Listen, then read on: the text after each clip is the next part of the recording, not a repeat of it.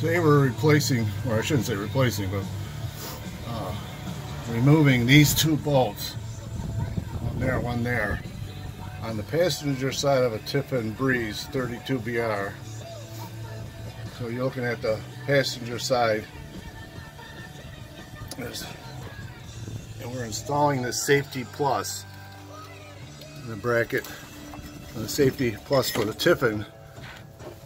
This bracket actually goes underneath the tie rod there. You know, you watch the video from Safety Plus. The only video they actually have is for the Ford, which actually doesn't make any sense. But regardless, I didn't see anything out there for the Tiffen. This is a 2012 Tiffen Breeze 32BR. It goes underneath the tie rod, and then the clamps, they actually go over the top, like so. And the bracket on the bottom.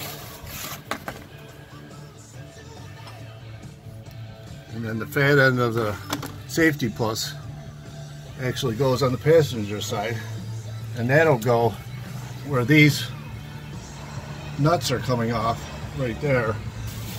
This bracket with the angled end goes up inside like that, and you'll see the angled end goes toward the tire, so it's like that, and it goes up onto those bolts after you remove those bolts. So now we're in the process of using the, I believe it was a 5/16 socket. I'm going to try to do with the air wrench, and that'll go up on that bracket. Oh, those two nuts got to get removed. They get put back after you put the flat bracket in. So, okay, the nuts are off. The bracket goes, like I said, the angled side facing the tire. These are fine thread bolts. There's two of them. They come with a washer and a nut. You got to make sure you take this end here, always goes down. So like there's a little crowned end here. You see it? It's almost like a lug nut. But with the lug nut, this end goes on first. But with this one, the flat end goes up. The recessed end like that is down. So you got that, and then the washer goes on top of it. And then that goes back up on the bolt that you just took off, where it says the angled end toward the tire. Alright, we got the bracket on the tie rod, like I said. It goes underneath. There's a little groove where it pulls around the tie rod. And the small end goes on the top.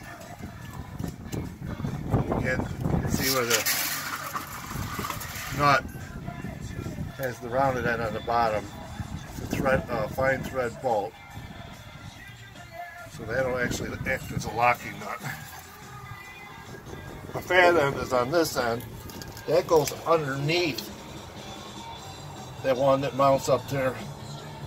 So it actually goes underneath.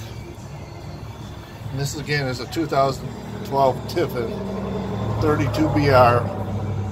It'll be the same frame as the 28. So I noticed there was no videos on here, so I'm doing a video on how to install this. And now all I got to do is tighten these up. And then basically I already have the wheels aligned, so hopefully there's no adjustment needed, but like they said, there's just fine adjustments if so. Also, when they say about it, it goes in this hole here, the inside hole, not the outside hole. And the reason for that is because if it went over, it would hit the shock, so it stays on the inside here. And the only reason they have the hole on this side is because it's for units that would go on the top of the tie rod.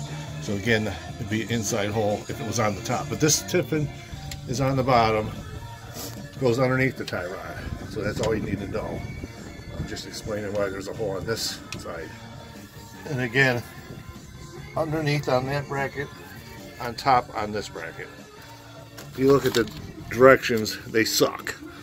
I mean, it's really is stupid for the amount of money they spend or they charge, that you'd think that the Safety Plus would have better instructions, an actual picture. I mean, this is bullshit, but I don't know. This is something I would think wasn't from America.